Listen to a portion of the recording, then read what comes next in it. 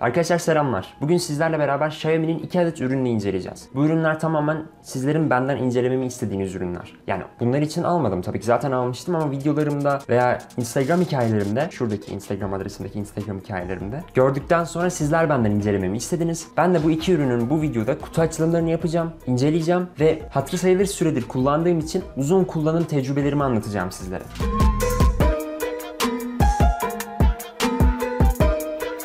Öncelikle arkadaşlar Xiaomi Mi Band 4'ün kutusunu açıp inceleyeceğiz ve Xiaomi Mi Band 4'ten bahsedeceğiz. Eğer Xiaomi Earbuds'ların incelemesini ve kutu açılımını izlemek istiyorsanız hiç vakit kaybetmeyin. Sol üst köşede çıkan zaman etiketine videonuzu sardırarak Earbuds'ların kutu açılımını ve incelemesini de izleyebilirsiniz. Bu arada unutmadan arkadaşlar bana Instagram üzerinden incelememi istediğiniz ürünlerin linklerini yollayabilirsiniz. Şimdi dilerseniz Xiaomi Mi Band 4'ten başlayalım. Evet, Mi Band 4'ümüzü kutusundan çıkartalım. Bu arada az önce zaten belirttim. Ben bu ürünü bir süredir kullanıyorum. Kendim kutuladım yani. Birazcık temsili bir kutu açılışı olacak. İnsanlar genelde kutu içeriğini ve kutu açılışını görmek istiyor. Evet, ben de genelde bir ürünü almadan önce kutu açılışını izliyorum incelemesinden ziyade. Nedense tuhaf bir şekilde buna ihtiyaç duyuyoruz. Ben dahil. Her neyse. Kutusundan falan bahsetmeye çok gerek var mı bilmiyorum ama gayet minimalist bir tasarımı var.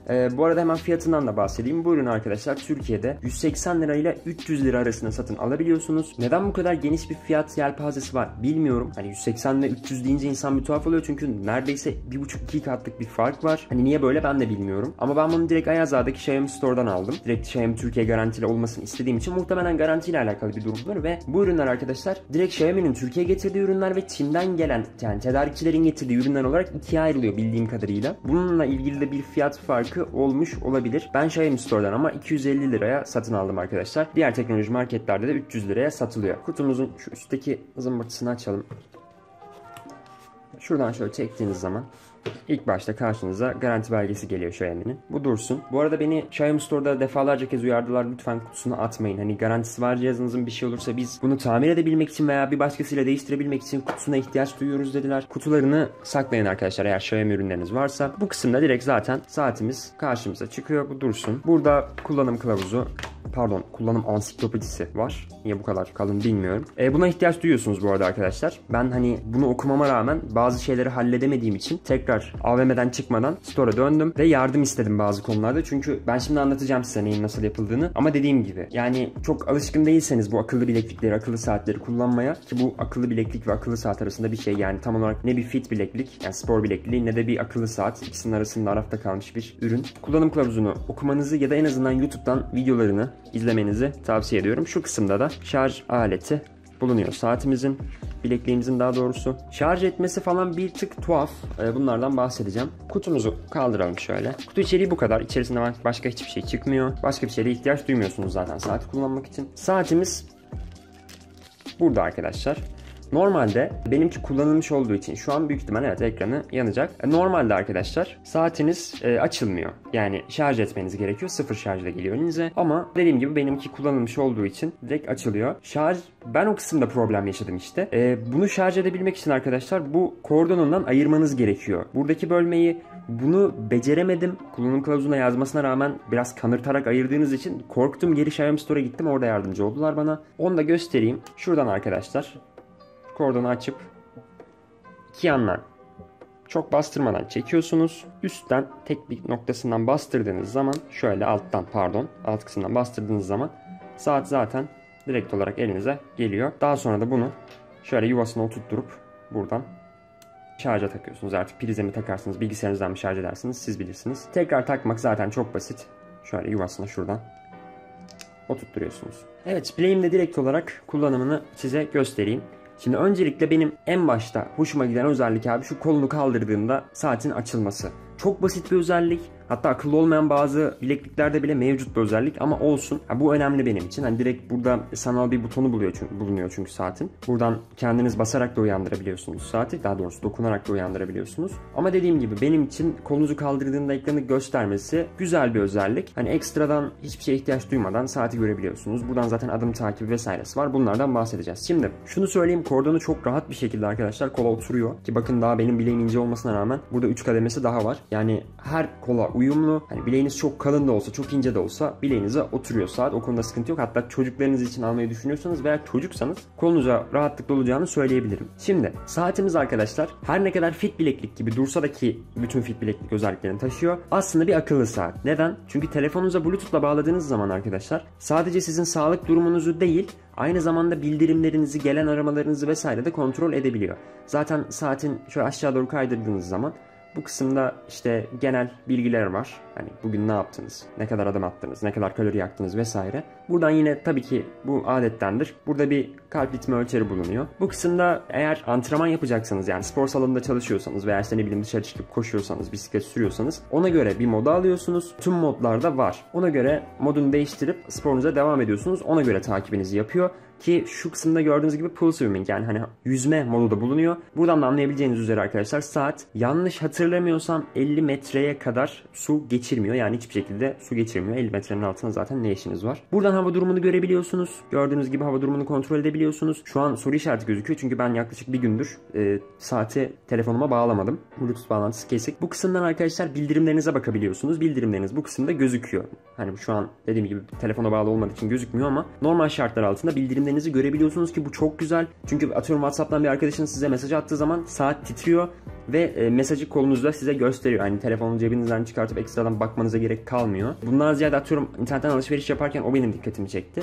Telefonunuza kod geldiği zaman direkt saatinizden kodu bilgisayara girebiliyorsunuz. Veya telefonunuzdan alışveriş yapıyorsanız işte ekstradan SMS'lere girip uğraşmadan direkt buradan kodu girebiliyorsunuz. Hani ne kadar işe yarar bir özellik tartışılır ama benim işime yarıyor. Bu kısımdan, more kısmından işte ekstra özellikleri bulunuyor. Dediğim gibi sadece bir fit bileklik değil bu. Bunun ne işe yaradığını bilmiyorum. Hani kullanmadım da o yüzden hiç şey yapmayacağım. Zaten bu detaylı bir inceleme değil arkadaşlar. Bu inceleme, kutu açılımı inceleme videosu. Birazcık daha kendi tecrübelerimden bahsedeceğim. Kutu açılımı yapacağız, inceleyeceğiz. Buradan alarm kurabiliyorsunuz. Bu mesela benim kendi telefonumdaki alarmlar. Buraya geçmiş. Saatle beraber uyursanız eğer hem telefonunuz ötüyor hem de kolunuzda titriyor ama ben saatte uyumadığım için onu hiç kullanmadım. Bu kısımdan müziklerinizi kontrol edebiliyorsunuz. Bu arada bileğim ağrıdı abi. Şöyle devam edelim.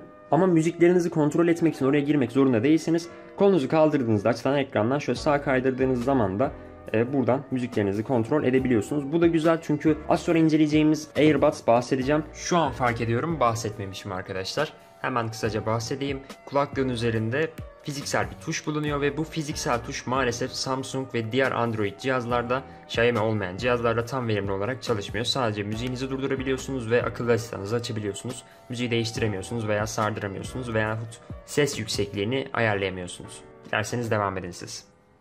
Xiaomi cihazlarla tam verimli çalıştığı için bazı özelliklerini kullanamıyorsunuz. Bu saat o özellikleri kullanamama olayınızı kapatıyor. Ki bu diğer Bluetooth kulaklıklar, wireless kulaklıklar için de geçerli. Devam edelim şuradan. Buradan yine kronometresi bulunuyor. Kronometre başlatabiliyorsunuz. Bunlar basit, normal, sıradan özellikler. Hani ama yine de var içinde. Adamlar koymuş. Yine işte zaman tutabiliyorsunuz buradan. Şu Find Device özelliği çok güzel. Cihazınız genelde benim hep bağlı oluyor. Dediğim gibi ben bu bir gündür evden çıkmadığım için bağlı değil. Buna bastığınız zaman arkadaşlar telefonunuz nerede olursa olsun, yani yakınlarınızdaysa, atıyorum evin içinde bazen kayboluyor ya telefonu. Hani herkesin başına geliyordur. Ona bastığınız zaman telefon ses çıkartıyor. Telefonunuzun nerede olduğunu buluyorsunuz. Hani bu kaybolduğu zaman ya dışarıda kaybolduğu zaman bulamazsınız tabii ki ama İşte evin içinde telefonunuzu kaybettiyseniz kullanılabilir bir özellik. Buradan telefonun ses durumunu ayarlayabiliyorsunuz. Buradan saatinizin ekranını, arayüzünü ayarlayabiliyorsunuz. İstediğiniz gibi. İnternetten de ekstradan tema indirip kullanabiliyorsunuz arkadaşlar. Buradan işte ayarlarını yapabiliyorsunuz ama cihazın işte basit ayarları, atıyorum parlaklığını buradan ayarlayabiliyorsunuz. Kısıp arttırabiliyorsunuz. Ekranın kilidini açıp kapatabiliyorsunuz vesaire. Asıl ayarlarını, işte asıl tercihlerinizi Xiaomi'nin kendi telefondaki uygulamasından yapıyorsunuz ve hani dediğim gibi orada bütün detaylarıyla beraber yer alıyor. İşte 10 dakikada bir bu sizin nabzınızı ölçüyor vesaire. İşte aramalar gelsin mi, bildirimler gelsin mi, bütün tercihlerinizi oradan ayarlayabiliyorsunuz. Hani atıyorum şu saati kolunuzu kaldırdığınızda saatin ekranı açılsın mı açılmasın mı bunu bile ayarlayabiliyorsunuz. Tüm detaylar o kısımda yer alıyor. Şimdi gelelim kendi tecrübelerime. Tripoda vurdum. Arkadaşlar şunu çok rahatlıkla söyleyebilirim ki bu fiyat bandında alabileceğiniz en iyi ürün. Bunun üzerine bu fiyat bandında ürün yok. Hani tutup da bunu şimdi işte Samsung Gear'larla veya Apple Watch'larla kıyaslamaya gerek yok. Çünkü o fiyat bandında bir ürün değil. Ama evet, hem akıllı saat hem de fit bileklik olarak gerçekten çok güzel işini yapıyor. Gerçekten de verdiğiniz parayı sonuna kadar hak ediyor. Şöyle bir detay daha var. Bu zaten büyük ihtimalle görmüşsünüzdür internette eğer araştırma yaptıysanız. Şarjı bitmeyen bileklik diye geçiyor. Gerçekten öyle. Xiaomi'nin batarya teknolojisi çok ilginç arkadaşlar. Ben bunu Airbuds'larda da yaşadım. Bu bileklikte de yaşadım. Xiaomi'nin kendi powerbank'inde de yaşadım. Bitmiyor arkadaşlar. Yani kullanıyorsunuz ama bitmiyor şarjı. Hani bu gerçekten Xiaomi'nin kullandığı batarya teknolojisi ne bilmiyorum ama uzun süreli gidiyor ve ben bu saati alalı dediğim gibi 1,5-2 hafta oluyor ve gördüğünüz gibi şarjı şu an 81. Tabii ki bu 81 benim kaç günlük kullanımım? Bir haftalık kullanımım. Ben bunu 2 kere şarj ettim şu ana kadar. Kalp ritmimi ölçmesine, bildirimleri almasına, titremesine rağmen arkadaşlar bir haftada, 1,5 haftada şarjı totalde işte %70 falan bitti. Yani şu an aslında %30 olması gerekiyordu şarjı ben şarj etmeseydim. Yani 1,5-2 hafta için çok iyi bir kullanım ve ben bütün özelliklerini tam verimli olarak kullandığım için bana sorarsanız harika gidiyor bataryası. Hani sürekli şarj etme derdiniz yok. Benim için bu saatin tek bir problemi var arkadaşlar. Türkçe karakterler gözükmüyor. Yani Türkçe karakterler ve telefonunuza gelen mesajdaki emojiler böyle soru işareti olarak gözüküyor. Emojiler doğru olabilir yani çok problem değil. Ama Türkçe karakterleri yani atıyorum arkadaşınız size içerisinde Ş, yumuşak G, küçük I falan içeren karakterler attığı zaman maalesef cihaz onları soru işareti olarak gösteriyor. Bir de arkadaşlar ben bunu yağmurda vesaire de kullandım. O konuda hiçbir problemi yok ama cihazın bu bahsettiğim az önceki kolunuzu kaldırdığınızda ekranı yakma özelliği tam olarak düzgün çalışmıyor. Benimki hassas modda olmasına rağmen bazen kolumu kaldırdığımda algılayamayabiliyor. Birazcık basit bir hareket yani şu hareketi yapmanız gerekiyor. Bak yine algılamadı. Yani şu an kolumda değil, şu an olabilir. Biraz hafiften şöyle savurdurarak kaldırmanız gerekiyor. Onun dışında ben cihazın bir dezavantajını göremedim. Fiyatına göre dediğim gibi kesinlikle alınabilir bir ürün. Garantisi benim için çok önemli değil diyorsanız bunu 180 liralara hatta belki 170 liralara bile bulabilirsiniz. Ama benim tavsiyem direkt Xiaomi Store'dan gidip almanız. Orada zaten dediğim gibi kurulumunda yapıyorlar, yardımcı da oluyorlar size. Evet, bunu toparlayalım. Şimdi dilerseniz Airbuds'a geçelim. Bunlar ayrı ayrı 2 video olabilirdi. Gerçekten ikisini de farklı videolara sığdırabilirdim. Vaktinizi çalmak istemiyorum. Bir de neden ayrı ayrı video çekeyim diye düşündüm. Bunun kutu açılımını yapalım. Bunu da uzun süredir kullanıyorum. Bundan da bahsedeceğim arkadaşlar. Şimdi kutusunu yine yapmaya gerek yok zannedersem. Hani sağını solunu göstermeye. Yine minimalist bir tasarımı var. Şuradan çektiğiniz zaman bu kısımda kulaklıklarımız yer alıyor. Yine bu kısımda kullanım kılavuzu, garanti belgesi vesaire. Burada da kulaklığınızın silikonları değiştirmek isterseniz diye yer alıyor. Bu kısımda ne yer aldığını hatırlamıyorum bu arada. Çok da önemli değil. Şimdi ben bu ürünü ilk aldığım zaman arkadaşlar dehşet problem yaşadım. Hatta neredeyse iade edecektim. Ürünleri birbiriyle eşleştiremedim abi. Çok basitmiş ama ben eşleştiremedim. Bunun sıfırlama artık Çinli abilerimizden bu nasıl sıfırlanıyor bunları izledikten sonra yapabildim. Burada uyarısını yapıyor. Airbuds'larınızı kullanmadan önce diyor bu koruma filmini kaldırın diyor. Zaten ben kaldırdım dediğim gibi uzun süredir kullanıyorum. Bundan bahsetmiyor bu arada. Kulaklıkların içinde de bulunuyor. Şöyle elimde göstereyim. Ufak, bayağı ufak arkadaşlar. Ve bu hani pantolonlarınızın bozuk para koyma kısmı var ya minik böyle cebin üstünde küçük bir cep daha var. Oraya çok rahat bir şekilde sığıyor. Ki ben pantolonun o kısmına koyuyorum kulaklıkları. Bu şekilde hem kaybolmuyor yani cebinizde veya çizilmiyor diğer anahtarlara, bozuk paralara temas edip hem de arkadaşlar istediğiniz zaman şu alttan ittirip hemen kullanabiliyorsunuz. Açtığımız zaman bu şekilde bir tasarımı var. Tasarımından falan çok bahsetmeye gerek yok zaten. Bu bunun powerbank arkadaşlar. Kulaklıkları bununla şarj ediyorsunuz. Bunu da ayrıyetten şarj ediyorsunuz. Yanlış bilmiyorsam 300 miliamperlik bir bataryası var bunun. Kulaklıkların her biri de 20 miliamper ya da 35 miliamper emin değilim. Çok önemli şeyler değil bunlar. Ben zaten kullanım sürelerinden mesela bahsedeceğim. Kulaklıkları şarj etmek için de normal bildiğimiz micro USB kullanıyorsunuz. Cihaz arkadaşlar şöyle yuvasından ayırdığınız zaman gördüğünüz gibi beyaz yanmaya başlıyor. Bu şu an arama moduna girdi. Bu arada sağ kulaklık. Sağ kulaklığı bağlıyorsunuz telefonunuza. Daha sonra arkadaşlar ikisini ayrı ayrı bağlamıyorsunuz yani. Sol kulaklığı da yuvasından kaldırdığınız zaman sol kulaklık da arama moduna giriyor ve şu an bakın bu ikisi birbirine bağlandı. Şu an sadece sağ kulaklığı telefonunuza bağlamanız yeterli oluyor. Çift kulaklıktan sesi duyuyorsunuz ve arkadaşlar bu kısım önemli. Sesi stereo olarak duyuyorsunuz. Yani sağdan gelen sesler, sağdan soldan gelen sesleri soldan duyuyorsunuz. Kulaklıklar bu şekilde arkadaşlar. Bu alt kısımda şuralarından şarj oluyor bunlar. İşte bu koruma filmleri bu kısımda yer alıyor cihazın. Onları söktüğünüz zaman cihaz şarj almaya başlıyor. Dediğim gibi bu ikisini ayrı ayrı şarj ediyorsunuz. Öncelikle bunu şarj ediyorsunuz. Daha sonra atıyorum işte kulaklığı kullandınız, okula geldiniz, derse gideceksiniz. Bu şekilde yuvasına bıraktığınız zaman bakın kulaklıklar şarj almaya başlıyor. Yani bunu şarja takıp daha sonra kulaklıkları şarja takmanız gerekmiyor. Bu bir nevi minik bir power bank görüyor kulaklıklar için.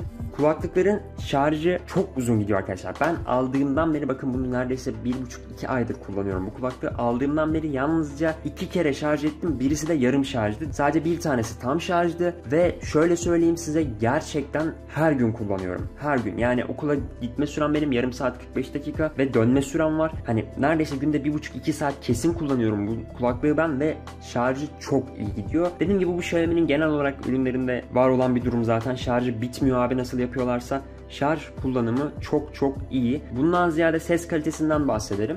Ses kalitesi güzel. Hani şöyle ben çok profesyonel, ben böyle çok kaliteli müzik dinlemek istiyorum, çok berrak ses olsun falan demiyorsanız gayet güzel. Piyasadaki çoğu Bluetooth kulaklıktan iyi sesi. Bası falan da gayet kulak içi olmasına rağmen güzel veriyor. Bluetooth olmasına rağmen de çok güzel veriyor. Ses doyuruyor yani. Hatta ben genelde işte metrobüsteyken, metrodayken insanlar rahatsız olmasın, ses dışarı gitmesin diye 1-2 tık kısık dinliyorum sesi, ki ben kulak üstü kulaklığımda bile son ses dinlememe rağmen yapıyorum bunu. Ses kalitesi güzel. Ses yüksekliği de tatmin edici derecede. Haliyle arkadaşlar bu konuda da bir problem yok. Mikrofonundan bahsetmek istiyorum. Maalesef mikrofonu konusunda çok olumlu şeyler söyleyemeyeceğim çünkü her ne kadar internette gürültü önleyicisi olduğu söylense de yok. Yani dışarıda bu kulaklıkla arkadaşlar telefonla konuşamazsınız. Ama evin içindeyseniz veya kapalı bir ortamdaysanız, sessiz bir ortamdaysanız, yani etrafınızda çok fazla gürültü yoksa konuşabiliyorsunuz. Ama sokakta yürürken, özellikle böyle işte yanınızdan arabalar geçiyorsa veya ne bileyim bir gürültü varsa etrafınızda, karşı taraf sizin sesinizi duymakta zorlanıyor, hatta duyamıyor bile çoğu zaman. Ama dediğim gibi evde iş yaparken ben atıyorum arkadaşlarımla konuşurken tekini kulağıma takıyorum. Çok rahat bir şekilde görüşme sağlayabiliyoruz. Ses kalitesi güzel ama dediğim gibi gürültü önleyicisi olmadığı için maalesef birazcık dışarıda devre dışı kalıyor. Şimdi şu kulak içi, yani silikonundan bahsedelim. Silikon kulaklık kullanmaya alışkınsanız hiçbir problem yaşamazsınız. Kulağınızda bir fazlalık hissetmiyorsunuz bunu taktığınız zaman. Ben ilk kullandığım zamanlar o 1-2 gün kulağım acıdı çünkü ben daha öncesinde AirPods kullanıyordum. Yani dediğim gibi kulağa oturma konusunda hiçbir sıkıntısı yok. Evet, kulağınızı tam olarak kapıyor. Hatta şöyle bir problemi var. Gerçekten çok güzel kapatıyor kulağınızı. Silikon olduğu için tam oturuyor. Kulağınızdan düşme gibi bir durum söz konusu bile olmuyor. Fakat konuşurken, karşı tarafla konuşurken problem yaşıyorsunuz. Hatta ben genelde muhabbet ederken, hani kulağımda bu varsa eğer, atıyorum metroda bir arkadaşımla karşılaştım, çıkartıyorum kulağımdan bunları. Çünkü diğer türlü kendi sesimi bile duymakta zorlanıyorum. Yani kendi sesimi böyle boğuk duyuyorum. O şeyi biliyorsunuzdur, şimdi anlatmaya gerek yok. Hani bu konuda da bir problem olduğunu düşünmüyorum. Evet, kulağa oturma konusunda rahat ama dediğim gibi tam olarak kapattığı için bu silikon, her ne kadar müzik dinleme zevkinizi arttıracak bir durum da olsa bu, birisiyle konuşacaksanız eğer kulağınızdan çıkarmanız gerekiyor. Bu şekilde arkadaşlar. Yani bunun başka neyinden bahsedebiliriz hiçbir fikrim yok. Eğer almak istiyorsanız bu fiyat bandında alabileceğiniz en iyi Bluetooth kulaklıkta bana sorarsanız bu. Hani bilmiyorum, üstüne başka bir ürün söyleyebilir misiniz aşağıda? Evet, bu şekilde. Dediğim gibi az önce de belirttim. Eğer dilerseniz incelememi istediğiniz ürünleri yorumlar kısmında ya da Instagram'dan bana atabilirsiniz. Çok pahalı ürünler olmasın. Genelde bu ucuz fiyat performans ürünlerini incelersek, yani konseptimiz bunun üzerine olacak çünkü. Süper olacak. İzlediğiniz, vaktinizi ayırdığınız için teşekkür ederim arkadaşlar. Kendinize iyi bakın. Şuradan abone olmayı ve şuradan çana tıklayın. Şaka yaptım. Şaka yaptım. Hoşçakalın. Tatsız şaka.